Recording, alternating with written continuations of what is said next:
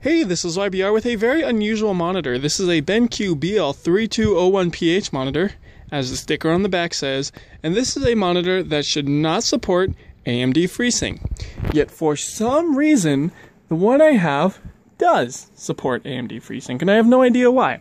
Right now it's plugged in through a mini DisplayPort to DisplayPort cable that came with the monitor into an AMD 290X. And right now we're running Windows 10, but the same thing happens in Windows 8.1. Here we are in the AMD Control Center. I went ahead and clicked the Properties tab, then I selected the monitor I'm talking about, which is simply titled BenQ LCD in the AMD Control Center. Then, if you go to the bottom of this, you'll notice AMD FreeSync Technology or DP Adaptive Sync is an option that you can enable. None of my other three monitors have this, just this one. I'm now using some free software available from ASUS that is made to test AMD FreeSync.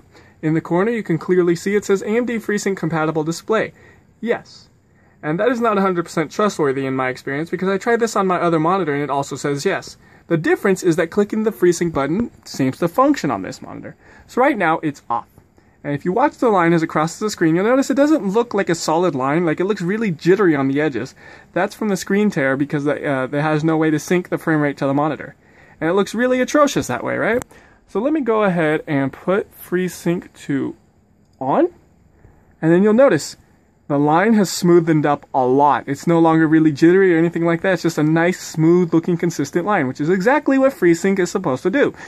So it appears that FreeSync functions on this monitor. If I try the same software on my other monitor, that does not happen. And again, here's what it looks like with it off after this run. So that's on and then off, and you'll be able to notice how jittery it looks when it's off now that you've seen the smooth one, probably even easier.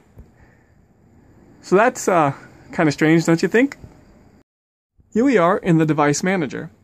The monitor is listed simply as BenQ LCD. If you go to the properties for that, the only thing I see that's really worth mentioning is the fact that the hardware ID is BenQ 8020, which may or may not be normal for this monitor model. I honestly cannot find the information online that tells me what the normal hardware ID in Windows would be, but that could tell you if this monitor is actually the correct one. And that really is all the information I can give you about this monitor. Everything I read online says the monitor should not support AMD FreeSync, yet it clearly does. And when I clicked that button on that test earlier, it was definitely not doing V-Sync because the frame rate did not drop like when you click the V-Sync button. It's really hard to see that in video, so I ended up cutting that part out, but it clearly has a higher frame rate using FreeSync over the V-Sync option. So, I'm at a loss. Like, why does this support FreeSync? If anybody out there has any ideas of what it is, please tell me. Thank you.